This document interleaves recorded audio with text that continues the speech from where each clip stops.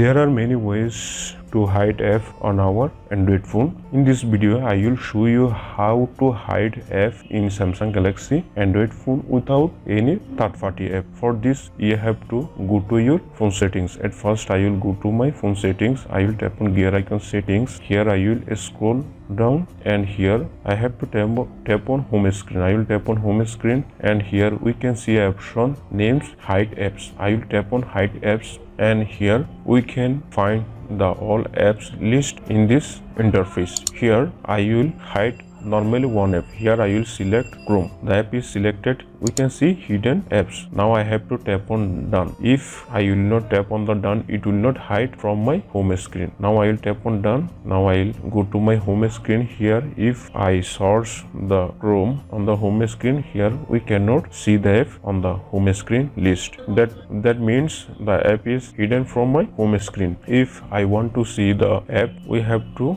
go to our phone settings. I will tap on gear icon settings. Here again I have to tap on home screen, and here I have to tap on hide apps, and here we can see the hidden apps. If I want to unhide the apps, here I have to tap on minus icon, then I have to tap on done in the below. Now I will tap on done. Now the app is unhide from the hidden list. Now I will search the app on the screen. Here we can see the app is shown in the search result. In this way we can hide any app from home screen in this way in our Samsung Galaxy Android phone. So viewers, thanks for watching. See the whole video. Now I will see you in the next video. Till then, take care.